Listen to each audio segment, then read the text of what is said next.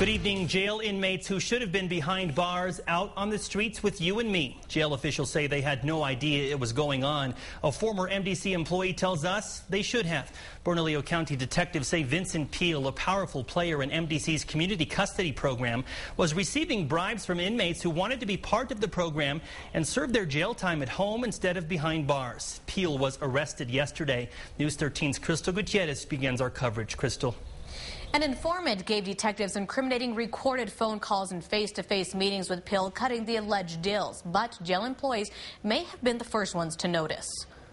48-year-old Vince Peel today in court. His arrest was a surprise to a lot of people, even himself. Mr. Peel was stunned. But this woman, who we'll call Sarah, says she knew something was going on. Yes, I'm a former employee of MDC. Sarah says before detectives started asking questions, the staff at MDC was already concerned. Sarah says there are strict guidelines as to who can be placed on community custody, and the rules were not always followed. The security staff would question people that were outside of these boundaries and would still be placed and allowed to be on CCP. Among the details listed in the criminal complaint, allegations that Peel accepted thousands of dollars from an inmate who was ultimately placed on CCP, along with some of the inmates' friends.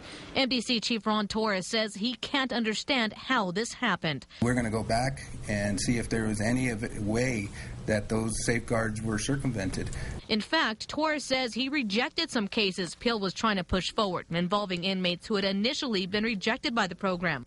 Was that not a red flag? Did you not question him and say, you know the rules, this person cannot be put on CCP? I don't feel comfortable answering that question right now because I believe that's specific to the behavior of Mr. Peel, and I think that I would defer that to the Sheriff's Department. If it's signed off by Vince Peel, there was no questions, and if staff did question it, it was pretty much overlooked and pushed under the rug. And detectives say Peel was also bribed to make sure the inmates stayed on the program. For instance, the complaint says Peel charged an inmate $500 to make sure drugs didn't show up in his urine sample. I just know that there was rumors of covering up and allowing inmates to be dirty, so to say, and still be on the program. Detectives say the 2-month investigation could net more arrests. Sarah says they need to look even further. I think that if they go back, they probably would find more things that would be not in compliance with, policy and procedures.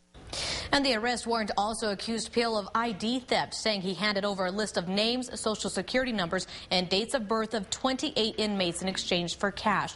That's when the Secret Service came in. Tim? Thank you, Crystal. According to detectives, Peel accepted multiple forms of payment, including stolen property. He is now on leave as the investigation continues. So what is next for CCP in the meantime? The chief judge at downtown's Metro Court is calling an emergency judges meeting tomorrow at noon. Albuquerque Chief Public Safety Officer Darren White is requesting the program be suspended, and he's requesting a complete review of CCP. That's something Bernalillo County commissioners have already called for. Almost 500 inmates are currently on community custody. Everyone on the list will be reviewed with special attention paid to those who were initially denied participation. One commissioner told us he thinks maybe judges should have more control over the program. So I think the decisions as to who gets into CCP and who does not should be made by the judges. We hope that this problem is the work of an individual, but we will look at it, again, from a comprehensive point of view to make sure that the program is sound. Despite the concerns, Commissioners Brasher and Hart-Stebbins agree CCP is a necessary program, largely because it helps prevent overcrowding at the Metro Detention Center.